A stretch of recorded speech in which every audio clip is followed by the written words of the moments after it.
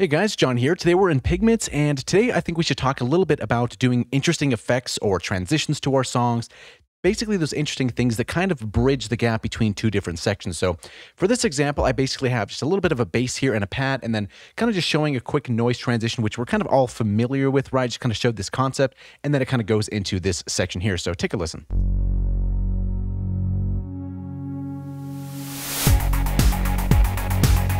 Right, so this is a very simple concept, it's a very simple patch, and imagine if we took this out here.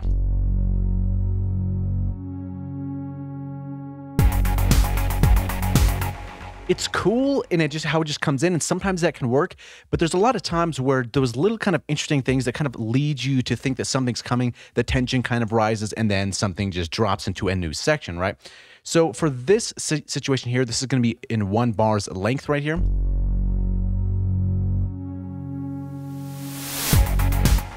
And this patch is actually very simple, right? So if we look at this here, what's basically happening is that we have all of our oscillator volume down, and we're basically just modulating this noise right here, this volume, with a function. And I kind of just changed the tension just a little bit here, and the rate here is going to be at 1 bar here. So it's basically taking 1 bar from once the note is struck until this function completes, and that's going to be on the volume. And I also put it on the voice band, so it kind of goes a little bit from the left to the right. So take a listen just to this patch itself. I'll solo this up right over here, so take a listen to that.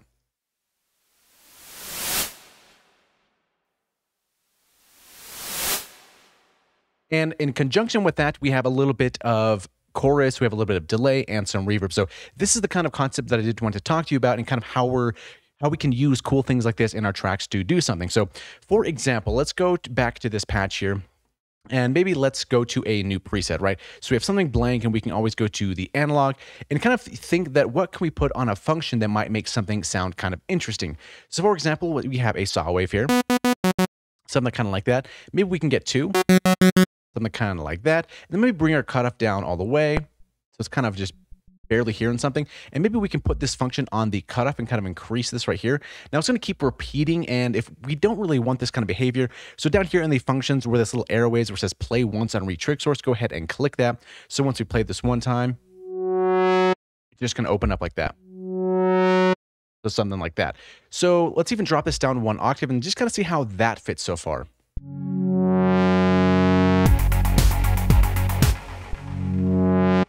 So this might be a little bit different timing. So this is 1/2. So let's bring this over to 1 bar, because that was a little bit too quick.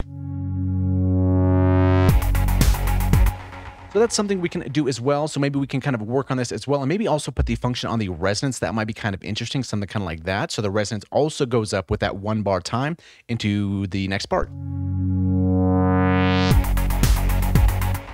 And maybe it ends a little bit too quickly, right? So we can always go to our envelopes and then increase the release a little bit on the main VCA.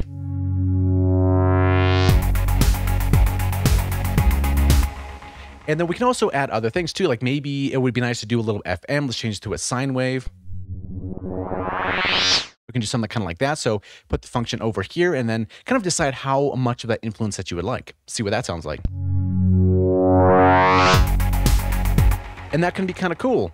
Or, for example, let's say we want to do this to the unison. Put this on the unison, kind of go like this.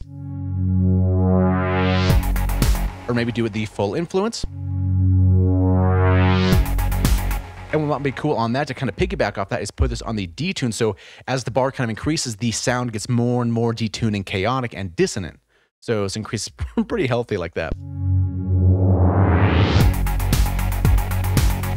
So this is basically just this concept that I kind of want to drill in your head a little bit. There's so many cool little things that we can do to make tracks interesting, or transitions and stuff like that. And we can always save these patches and then just sample them out later if we kind of just want quick access to them if we'd like. So let's kind of back off on this detune a little bit here. Maybe it's a little bit too much still. Maybe just a small little move like that. Maybe bring this down initially, something here, like here.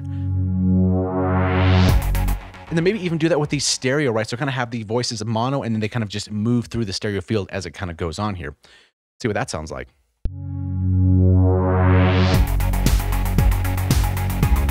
And kind of just look to things in the synth that we can make interesting. You know, let's try the noise here. So now we're putting this function on so many different things, as we can see here, as this kind of just all adding up here. So let's add a little bit of noise here, something like that. A little bit more.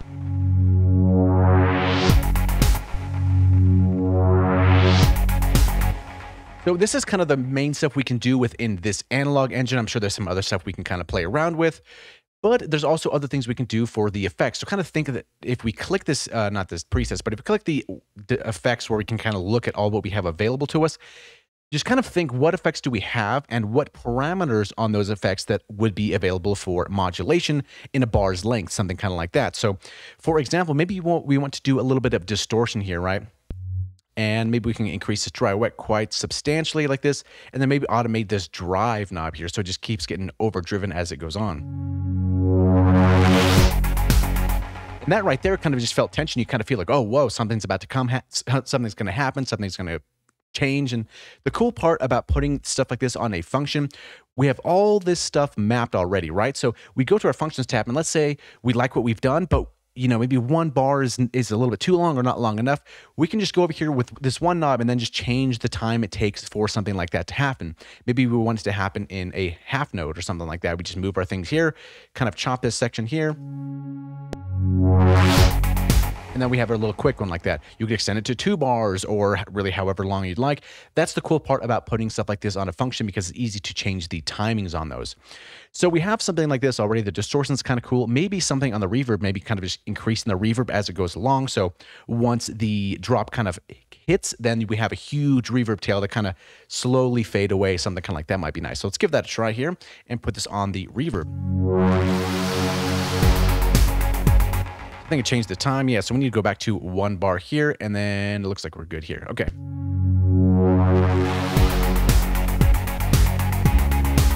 Keep in mind, we have 3 of these functions available to us that we can always change the shape if we want to, and also change the timing. So let's back a little bit off the reverb here, something like that.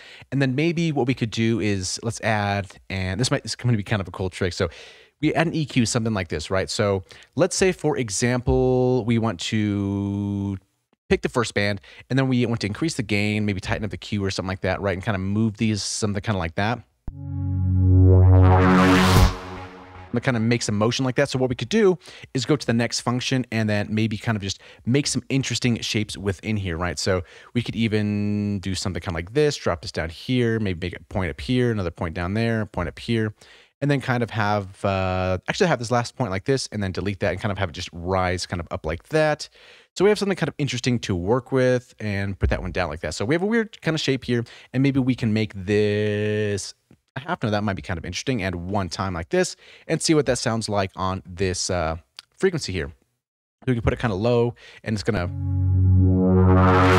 maybe make it do 1 bar. Or even do it like something kind of like this, or even take off the 1 play thing so we can just have a loop.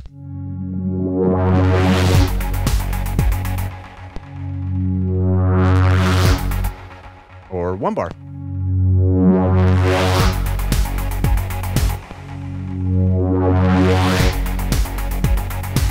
So that's kind of the cool stuff that you can do with stuff like this. And keep in mind, we have so many different effects that we have here.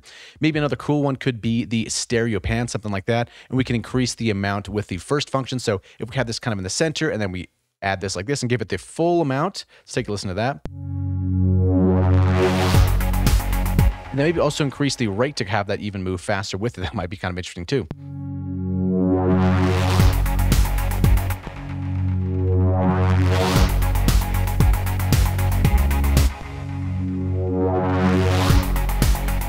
And then since we're kind of doing this reverb throw here, we can always change a lot of these different settings, or maybe even make the decay a little bit bigger or something like that. So that's kind of the concept I kind of want to drill in your head, because there's a lot of times where we get stuck in the 8 bar or 16 bar loop, and then we're kind of trying to bridge the gap between either this drop or this chorus that we have into something a little bit more minimalistic, like a break or a verse or something like that.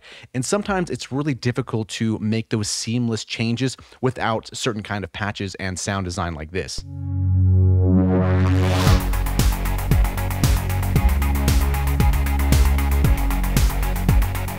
And it can be even cool if you don't even do it in a sense where something's just quiet. We can do a bar like this, for example. So let's drag all this here and let's duplicate this to the next bar or the next section and do the same kind of thing like that.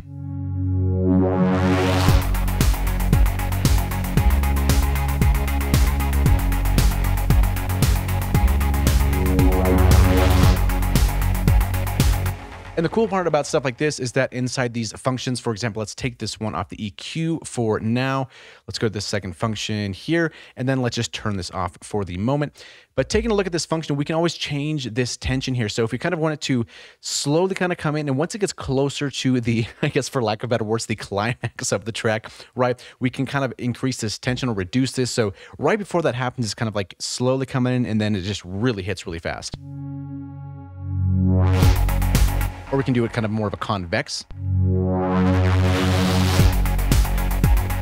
It's all up to taste. So let's do one more cool thing before we let you go, because I do kind of want to drill this concept in your heads and kind of just think how many of these different possibilities that there are out there like that. So maybe we can do something interesting with a flanger. So let's go for the BL20 flanger, and let's kind of see how this would sound in the signal chain.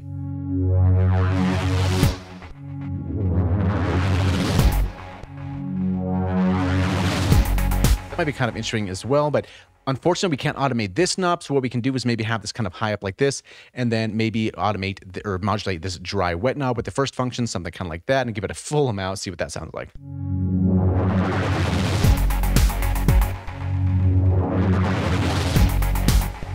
And maybe change the cutoff here so it has a little bit more higher frequencies to work with. Maybe the FM again, that might be interesting.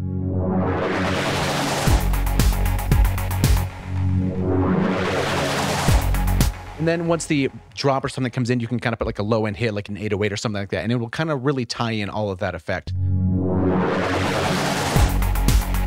And alternatively, here's just another cool tip I'll leave with you before we close the video out. If you do sample something like this out, what's kind of interesting is you can sample this out and then reverse that waveform and then have something like that kind of go into the drop there. So it kind of does it backwards in a weird way. It's really fun, kind of experimental to do weird stuff like this, but I think these kind of transition effects and these kind of little nuances in our tracks kind of just make things interesting, I guess ear candy, if you call it like that. So I'm going to put this patch up for download in case you want it for whatever reason, just to look at it and see how many things we've mapped to the first function here. And I think while we're at it, let's go back to function 2 and just turn back on this EQ thing there. And yeah, so that's going to be this patch. You can put stuff on macros if you would like to, but generally I kind of really don't, because it's like an automatic thing that you press a note and things just happen. There's not really a lot of time to go and play around with macros. Not saying you can't, but yeah, that's just kind of how I approach that kind of thing. So yeah, this one's up for free download if you would like to get it. And yeah, start kind of thinking of cool kind of transition effects or something like that. If something cool that pops in your mind, let me know in the comments below. That's kind of curious, because maybe there's some cool things that you come up with that I have no idea about and I'd like to put in a track. So yeah, thanks so much for watching. Hopefully you learned something. Hopefully got that brain moving a little bit. And yeah, we'll see you in the next video.